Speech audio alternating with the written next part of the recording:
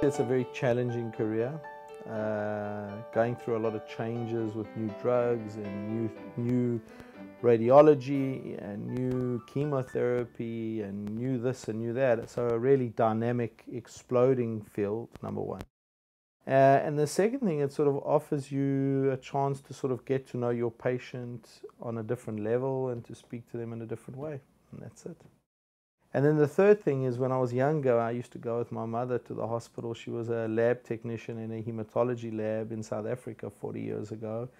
And I used to go there and potter around, and sort of that's where this whole thing about becoming a doctor and I guess hematology all evolved. We're making progress, and I think eventually at some point all the keys will fall into place and we'll be able to treat these cancers in a better way. And I think what's also emerged more than anything, I think, is identifying which patients do better than others. Why did they do better? What's unique to that breast cancer or that leukemia what's prognostically making them do better?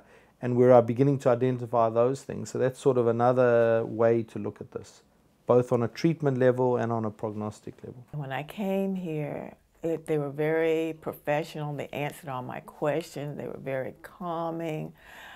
And, I calmed down and I, got treatment.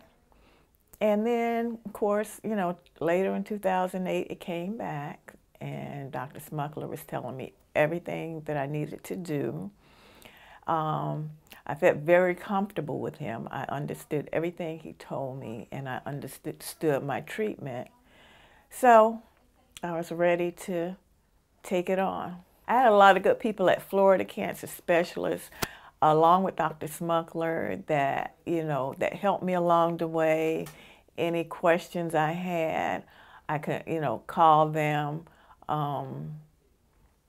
The nurses in the infusion room, they really helped me. One of the nurses I went to high school with, so I could call her. So she told me so much. So I have a friend that's a nurse that works here. So it was like family. It was like family coming here.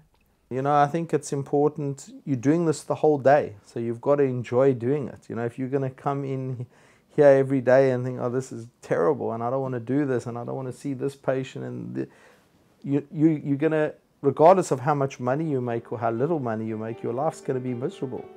And most of your life is spent doing this, so you might as well enjoy it and make some meaningful contribution.